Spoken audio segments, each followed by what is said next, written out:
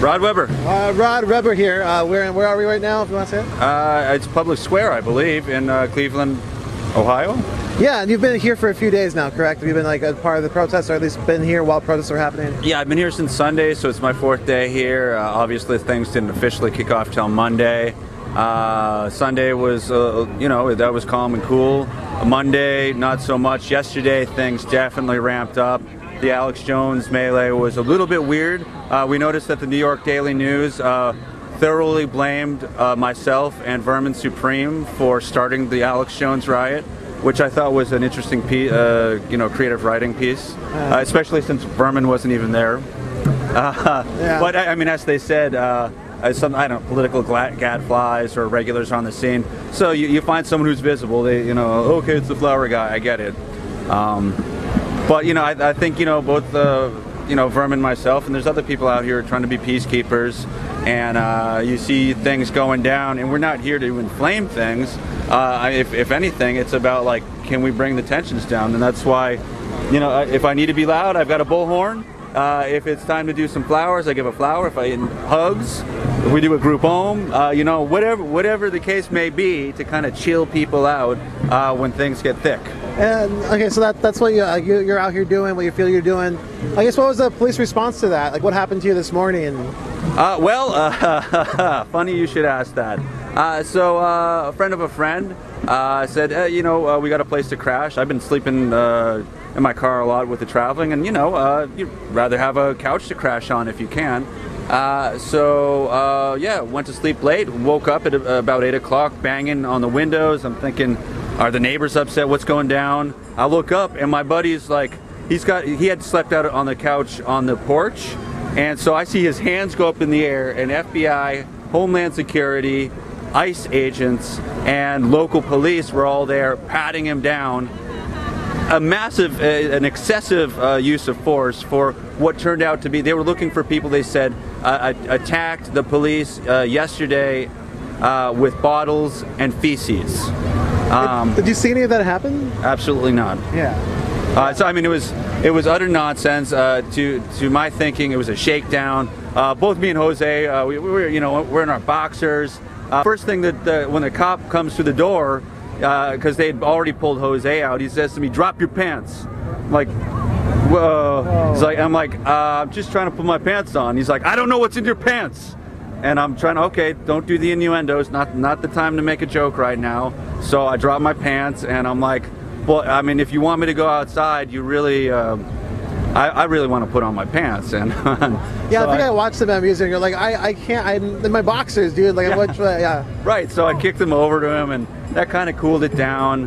But I mean, when it started to get weird was that Dan, whose house it was, Dan and Brittany, we thought they'd gone to work for the day, and so, and also, I mean, a lot of us folks are not so much about giving out our personal information if we don't have to, and so I'm known, so I said, I'm Rod Weber. They call me the flower guy sometimes, and I was cool with that. Wanted to let them know I'm chill. But some of the other members of the group were not okay with that, and that got a little contentious, and they're trying to figure out, well, whose house is it? And we're like, well, we don't know the owners. Usually something like this, it's renters. Well, who's the where are they? They're at work.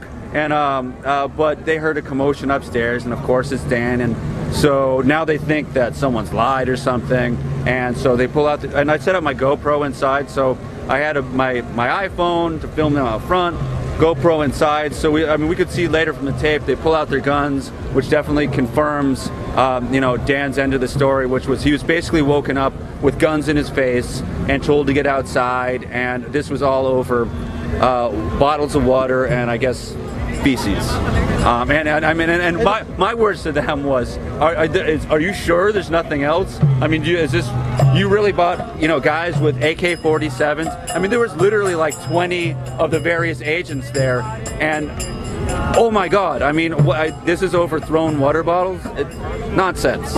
It's a shakedown. It's a shakedown. Did they have any sort of search warrants or any sort of like? Not. And Jose, who was there, he was very good at bringing that up. At that time, I saw my role as just not getting the camera taken away from me, so I kind of tried to lay back and Jose was the more vocal one at that time.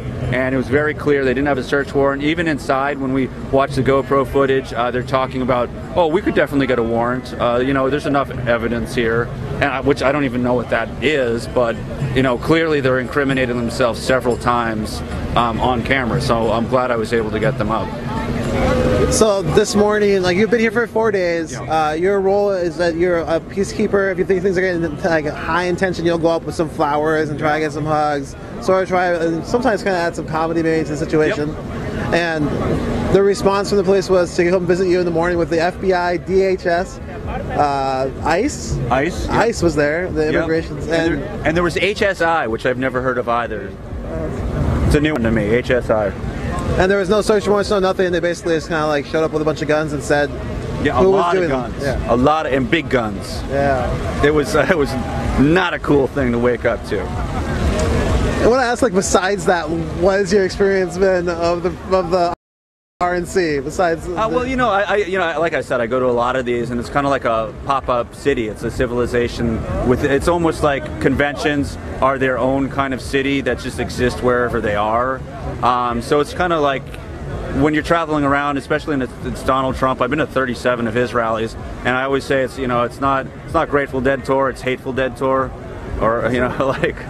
So why do you say that? Like, what's your perception of going to 37 Donald Trump rallies? Now you're at the Republican National Convention, which is sort of like the spectacle event of the Republican Party. Like, well, I mean, you get guys like Alex Jones out here. I mean, he was in the square yesterday, and I mean, he's blathering on about. And I'm not behind Hillary as a candidate, but less so about Donald Trump. But Alex Jones is out here, and he's saying that it's going to be a police state under Hillary Clinton. And I'm thinking to myself, if you've been to these rallies, and I've been to at least a dozen, if not close to 20 of Hillary's rallies, they're just kind of like, people show up, they're kind of iffy about her, but it's, it's not like a police crackdown. You go to Donald Trump rallies, and yeah, there's a lot of guys with guns, and I've been beaten up, thrown over a table by his people. I've been ejected at least a dozen times, roughed up by his followers, arrested twice in New Hampshire, in Pennsylvania. Donald Trump has already shown us what a police state is like, and this stuff is, I mean, it's Donald Trump, on steroids,